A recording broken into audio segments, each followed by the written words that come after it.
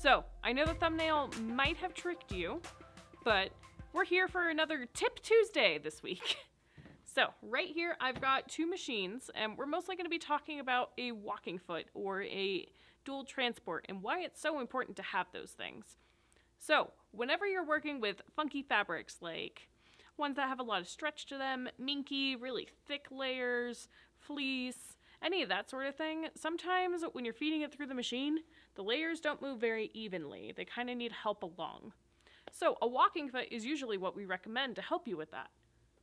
Your typical walking foot looks like this. This is a brother walking foot, and it's got this little arm that moves freely, but you'll notice when I move it, these little feed dogs move up and down.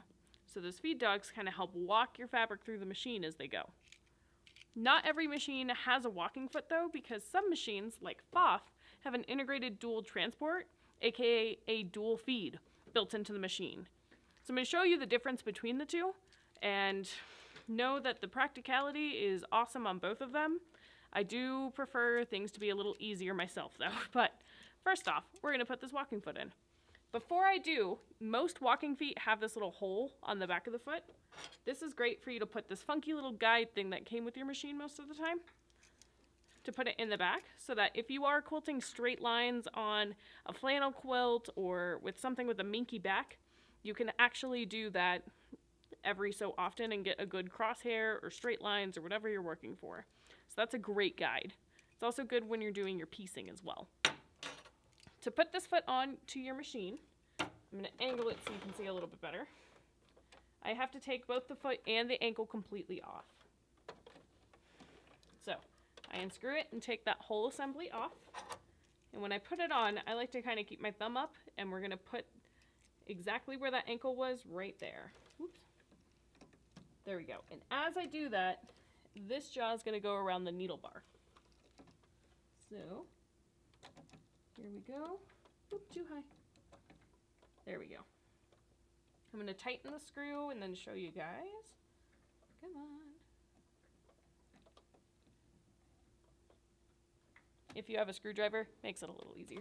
Okay, so you'll see I've got the walking foot around the ankle, and then I'm going to move the hand wheel. You can see that jaw around the needle bar as it goes through.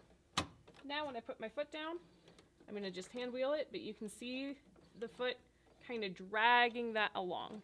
So that is why we recommend a walking foot when you're working with those funky fabrics. If I switch, however,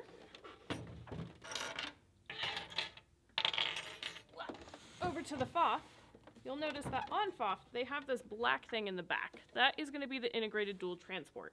I'm going to pop this off, and if you look at that, it has feed dogs that are on the top of the fabric, as well as the ones on the bottom. So whenever that's engaged, it's like a walking foot that's built into the machine. Then when I put my foot down and do the same kind of hand wheel situation, you can see it moving back and forth and picking up and grabbing it. So, whoops, sorry. Having a dual transport versus a walking foot, I like that because it's nice and easy. You can just slide it into place. Some people do prefer a walking foot, however. There is like the Brother Compact Move It foot, which has a rubber belt that keeps constant pressure with the fabric. On some of their higher end machines, Bernina also has the dual transport and a walking foot. Janome has the AccuFeed Flex foot. So as you can tell, every single brand has their own version of this to try and make your life the most easy it can be when you're working with those funky fabrics. If you haven't tried it before, I highly recommend it. Please put in the comments below what you thought of it after you tried it, because I don't know about you, for me, it was game-changing. We hope to see you sometime soon, and if you do give it a try, make sure you are on our Rocky Mountain Sewing and Vacuum VIP Facebook group, because there you can share what you've made with it, ask questions about it, any of that sort of thing. It is a lot of fun, and yeah, we just love the community we've built there.